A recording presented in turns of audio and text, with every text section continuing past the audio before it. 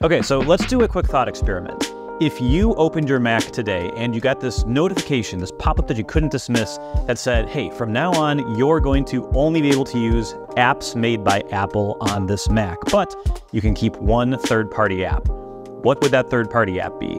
And there are so many options. I've done over 300 videos on this channel, mostly about third-party apps, so a ton of things come to mind for me personally. So the first app that comes to mind that I'd want to keep is Arc, but that's probably not the answer because Safari is pretty great as well, and I would be able to make do even though I love a lot of the things that Arc does. MindStream also comes to mind, and I do a ton of email, and having a good email experience is important to me, but I could make do with the Mail app. I do a lot of screen recording, so ScreenFlow and CleanShot are important, essential apps for me, but I could record the screen still, and I could do my editing in Final Cut, so that's okay. I could probably make do without those.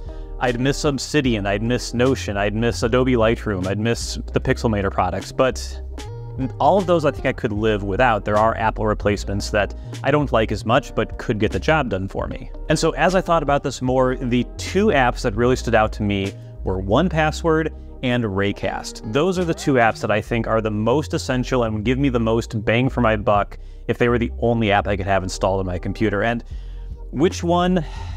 I have to decide, and I'll decide at the end of this video, but I wanted to show you some of the things that make each of them so special and why 1Password is really essential to me and why I can't use Apple Keychain to accomplish what I accomplish with 1Password, and Raycast, which is going to be kind of obvious because it's a real Swiss Army knife of functionality and get me a lot of the stuff, all with one app. So let's switch over to the computer and take a look. Okay, so here we are on the Mac, and I'm sure you don't need a full spiel on what 1Password does, but in general, I really love the scope of what I can save to 1Password, and I use a lot of it. So if I go to add new item, there are so many types of things you can add here. So obviously, usernames and passwords are huge and useful, but secure notes, identities, credit cards, documents, bank accounts, API credentials, SSH keys, all sorts of things can be put in here. And it's just really easy to find what you're looking for and copy it, paste it. You can just go to the URL and open and fill it.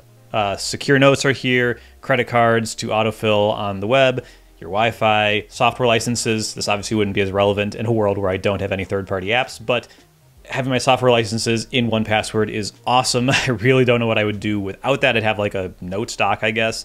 My driver's license, just important documents that I don't want just anywhere, but I do want backed up to the cloud. 1Password, I think, is a pretty safe place, a pretty secure place to keep that sort of thing. So I love the scope of what you can save here. And when it comes to like logging in, you can do two-factor codes in here. Those work great. And I also really like, I'm using the beta right now for passkeys. And so if I want to sign into Best Buy, for example, I've already saved my passkey to 1Password for this.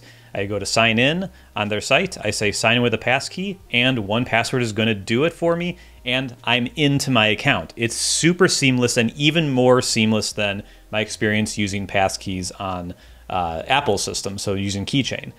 Really, really love this. I think it's an absolutely fantastic integration. I can't wait for this to be available on my iPhone, iPad, all my devices. So really love how passkeys work in 1Password. But it's not just that. If I want to share passwords, so you can see over here on the left, I have vaults, my personal vault. These are all my passwords, all my accounts. But then I have my wife's vault. So she has her own vault where she keeps her own accounts. And whenever I need her login credentials, I can go to her vault. Whenever she needs mine, she can go to mine. Love having that. I also have a work one for some things that are vaguely work related that I want to have separated. I could probably just put those in personal. But anyway, I like that we can have these separate vaults, but still have access to each other's passwords when we need them. Also, sharing passwords with somebody. So like, let's say I want to share the streaming site login and password with somebody. Normally, I would just message it to them, and that's not the best way to do it. So now you can share a link, and you can create a link that will expire after an hour, a couple days, up to 30 days, and it's available to anyone with a password, or if they're 1Password users, you can, or if they, I think you actually enter an email. So yeah, if they have an email, you can send it to someone. But anyway, let's say anyone with the link, this expires in 1 hour, and it can be viewed one time. Let's get a link to share, copy it to the clipboard, and let's bring up Arc again. There it is. So this is the other person who got the iMessage. Okay, here it is. I can copy it. I can reveal it to see what the password is, and again, copy it. And when I'm done, close it, and if I try to go to it again, it's going to say maximum views are reached, no one else can get to it. So it was a one-time use link that someone could get what they needed, and then it's no longer just out there in the ether. It's not an SMS message that's God knows where. I really love this ability to share passwords. But yeah, I use it all the time. I'm constantly logging into things. I didn't even mention if you log in with like a sign in with Google button or like Apple, it can actually save those as well. So if you don't remember, did I do a sign in with Apple on this one, sign in with Google, username and password, 1Password can handle it for you. I just find it so useful all day. I'm using it all the time. And again, not relevant necessarily to a world where I can't use third-party apps, but it works in non-Safari browsers on the Mac. So Chrome, Arc, Firefox, Opera, Vivaldi, whatever you're using, Brave, it'll work in all of those. And I really like that flexibility. So that's why I lean towards 1Password being my one app that I would keep, because there's just so much that I keep in it and I use it constantly. But the other app that's on my list is Raycast, and Raycast is also a really good pick. I think I would go with 1Password. And the more I think about it, I think 1Password would be what I would go with. But Raycast brings a lot of cool stuff to the table as well. And actually, everything I'm going to say here, a lot of it is going to apply to Alfred as well. So whichever launcher you prefer, you can obviously use Raycast to launch apps, to search for things on your computer. You can do all that.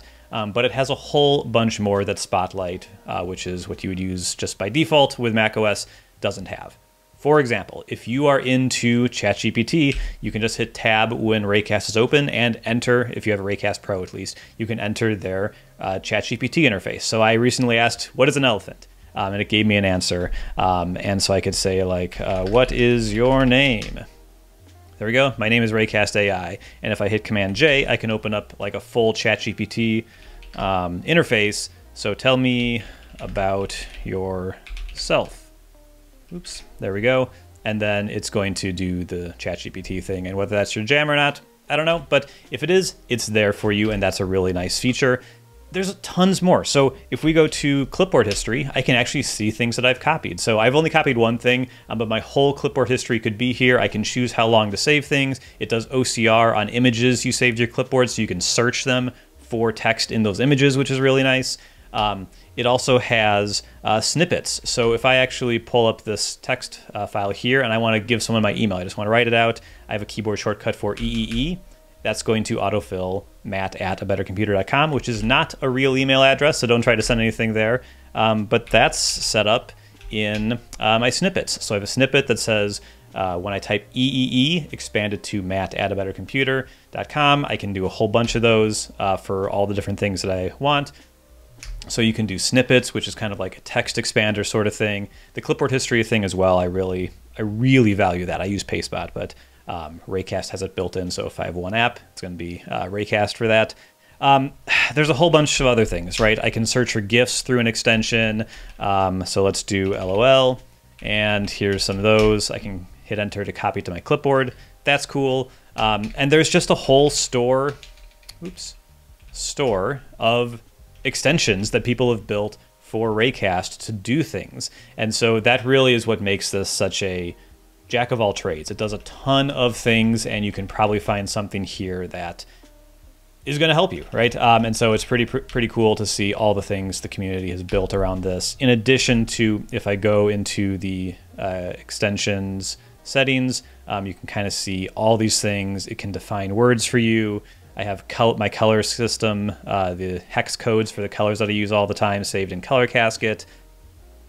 There's Apple Music controls, Notion integration, which again, I couldn't use in this situation, but all of this stuff is in this app, and I think that's what makes Raycast so interesting, is that it just can do so much, and it's all in one app. So I think I'd still go with 1Password, but Raycast is a close alternative, and I could see why someone would go with Raycast or Alfred over their password manager. But anyway, that was my look at some of my favorite apps, and if I had to choose one, what I would go with, I guess it would be 1Password, but I'd love to know in the comments what you guys would go with. I'm sure the answer will be different for a lot of people, and some of you will be like, what are you talking about? Why do you use a password manager as your one app? Wouldn't you use something else? And maybe, but this is what I found when I was looking through my apps. So thank you so much for watching. Again, let other people know in the comments what you would use yourself, and I'll see you here next time.